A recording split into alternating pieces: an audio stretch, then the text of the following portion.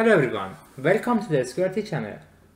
In this video I'm going to talk about a problem that you are seeing here.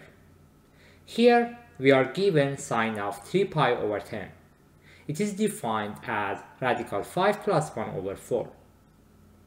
Based on this, we need to find sine of pi over 20 plus cosine of pi over 20.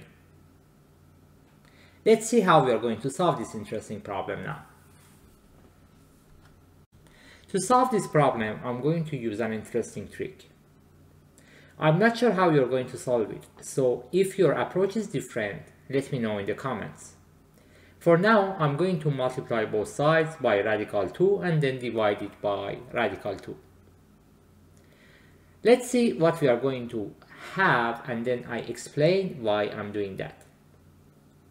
If I multiply by radical 2 and then divide by radical 2, I'm going to distribute this division to each term. So I'm going to end up with radical 2 times sine of pi over 20 times 1 over radical 2 plus cosine of pi over 20 times 1 over radical 2. Now let's talk about what we are going to end up if we do this approach. But first, think about it for a moment, see if you understand where I'm heading to.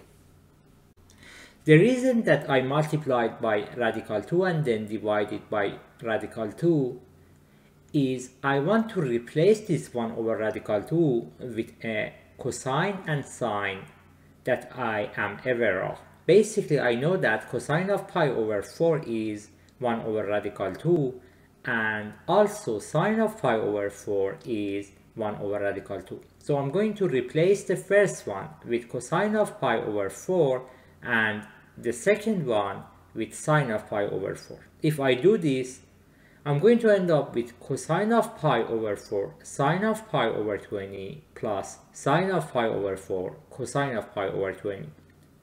Obviously, I can rewrite it as sine of pi over 4 plus pi over 20. And then I need to use this radical 2 because I had it from the first step. So I guess you know what I did here.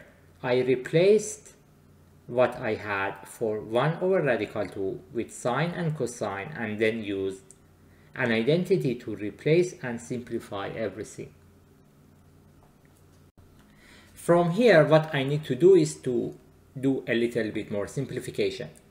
Let's focus on pi over 4 plus pi over 20. If we simplify it, we are going to end up with 5 pi plus pi over 20, which is basically 6 pi over 20, which can be simplified as 3 pi over 10. So I will end up with radical 2 times sine of 3 pi over 10.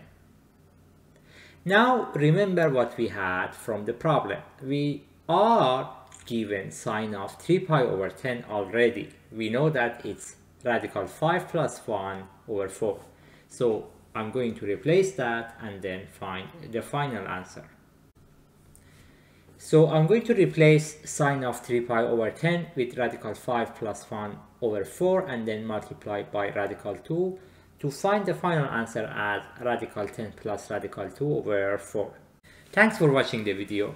If you would like to see more puzzles, math-involved activities and problems from different math competitions and Olympiads, please subscribe to the channel. This is the Security channel and I hope to see you in the next video.